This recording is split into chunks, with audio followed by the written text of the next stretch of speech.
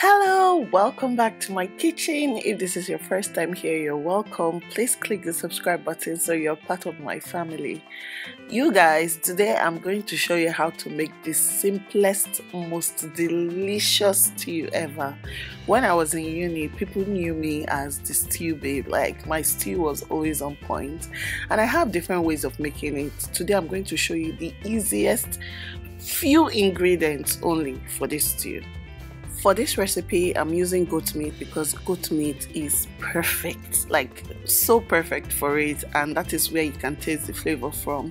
So I'm just seasoning it with salt, beef seasoning and onions. That's all we need to season this goat meat and then to put it on fire. This is male goat meat. Do you guys know there's a difference between male goat meat and female goat meat? Female goat meat takes hours to cook. You can taste the stubbornness in the goat meat. But male goat meat is tender, is softer. So next time you go to the market, ask your butcher for male goat meat. They are juicier, tender and more delicious than the female goat meat. And I know that the male goat meat tends to smell more like goat, but I mean, what is a goat meat based dish without the smell of goat meat? I love it. Tell me, do you like the smell of goat meat, or you really cannot stand it? While the meat is cooking, we're going to blend our stew base, which is made up of tomatoes, pepper and lots of onions. You guys, onions will make a difference in your stew. It makes your stew very sweet. There are different types of onions and they give different taste. I like to use this one, but if you use the white onions, it makes your food so sweet, almost like you added sugar to the soup or to the stew. So this one, I like to use this one. If I want the stew to be very sweet, like sugar sweet, I add white onions. So this is all we're going to use. No tatashe, no nothing, just tomatoes, pepper, onions, blend it together. A lot of onions. If you notice, I like to chop my tomatoes into smaller bits before blending, not just to make the blending easy, but you guys, I like to see what's inside my tomatoes. There was a time I opened some tomatoes and it had maggots inside, like the maggots were already growing. Sometimes if you open some tomatoes, it's getting bad. So this is the reason I always cut my tomato in cubes, just so I can see what's going on inside. This is also the reason why I don't blend my tomatoes outside. I know when we go to the market, we have what they call it, those people that blend your tomatoes in bulk in the market. I rather come home and blend tomatoes for 5 hours than to do that outside, because first of all, I feel like they don't wash the tomatoes well, and you know, tomatoes and all the mud and everybody has, you know, touched it and everything, and they don't now wash it well, and they don't now open the tomatoes to see if they are maggots. You guys, that maggot traumatized me. I will not lie, I've seen it more than 3 times when I'm cutting open tomatoes. Like, I just cut it open and I see worms. So it has really traumatized me, and since then I blend my tomatoes myself, I wash it myself, I open it to see everything that's inside.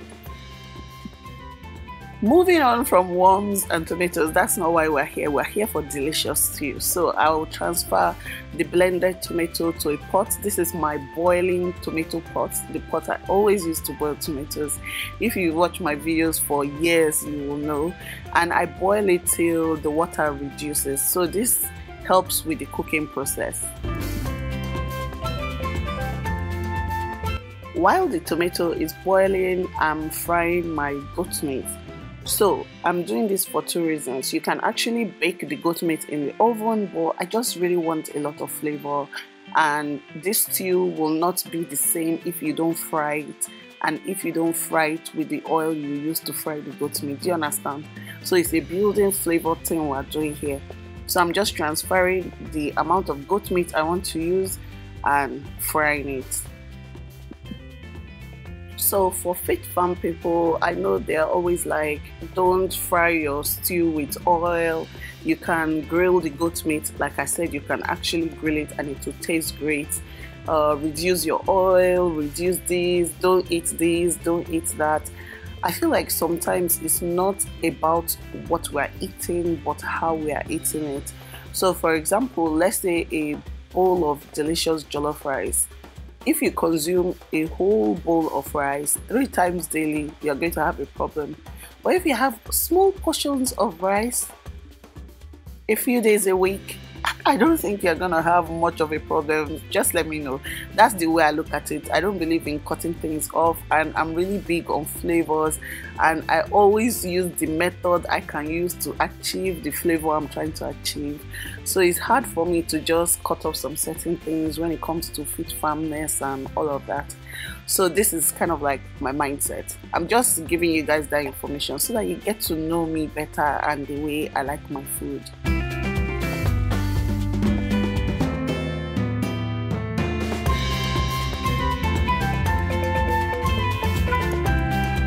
So now that we have fried the meat, I'm going to use a wide pan to make the stew. So I'm transferring the oil from the fry pan to this wide pan. Why I like the wide pan is because it can fry the stew better, quicker. If you use a deep pot, the stew will boil instead of frying. Do you get? So I try to use a wide, sometimes I use a stainless steel pan, and I like stainless steels because they fry like really fast.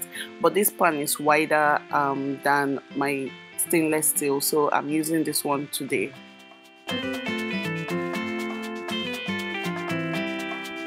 So we're going to add the onion. Now that the onion is added, we'll just allow it fry for a bit. See, I told you this is a simple recipe. You don't need a lot of ingredients. And then we're adding our tomatoes to the oil that's already frying with the onion, and just add everything and mix together. The aroma of this stew reminds me of one mama put that used to live close to our house when I was younger. The aroma of this stew reminds me so much of her.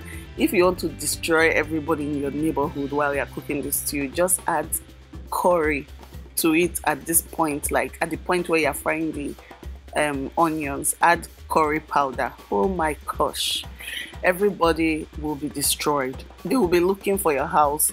But even just like this, as simple as this is, the aroma is just amazing. Like all over my house, just the smell stew. You know, that sweet, delicious, sweet, tasty stew. That's what we're trying to achieve with minimal ingredients.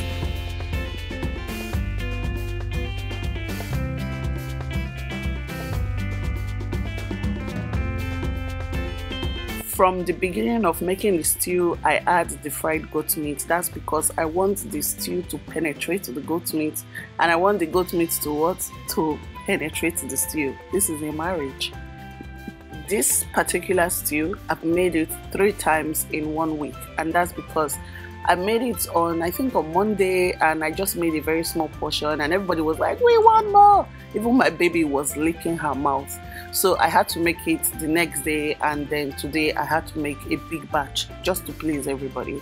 And that's how good this stew is. So now I'm adding some salt. I'm also going to add a bit of beef seasoning, and then that is it really. No curry, no thyme, no nothing. And then we're going to add some of the beef stock.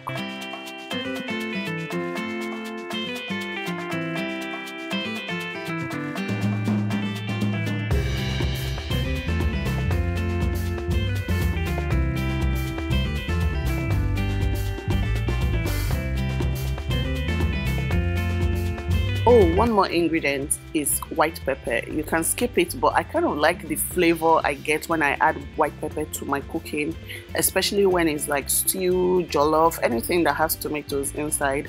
I like to add white pepper to it because I think it gives off a really nice flavor.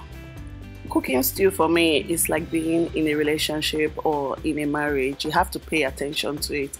You can't leave your stew and go and be watching a movie. It will burn. And once your stew burns, the flavor is destroyed. What you are trying to get has gone. So I'm always standing by when I'm making stew. It is always a labor of love.